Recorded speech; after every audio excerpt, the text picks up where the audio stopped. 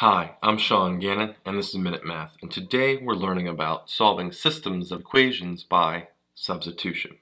Minute Math, when you need help you use Minute Math. We're given this problem here, minus 3x plus 3y equals 4, minus x plus y equals 3, and we want to solve the system by substitution. My first goal is to see if I can get a variable by itself in one of the equations fairly easily. The second equation looks simple. All I have to do is add an x to both sides and y is by itself. So if I did that, y equals, add an x to both sides, x plus 3. Not too bad. So we take that information and we're going to plug it into y in the first equation.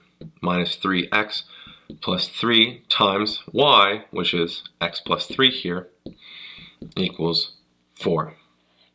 From there, we're solving for x. Minus 3x here, plus 3 times x is 3x, plus 3 times 3 is 9.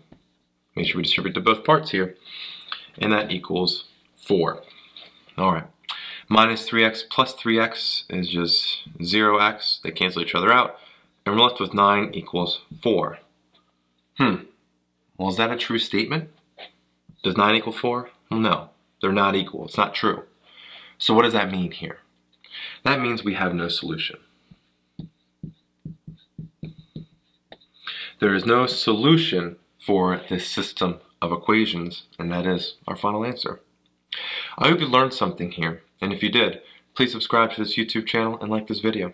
This helps us make more free math lessons for you and for everyone else. So, as always, thanks for watching. Minute Math, when you need help you use Minute Math. Minute Math, when you need help you use Minute Math. MinuteMathTutor.com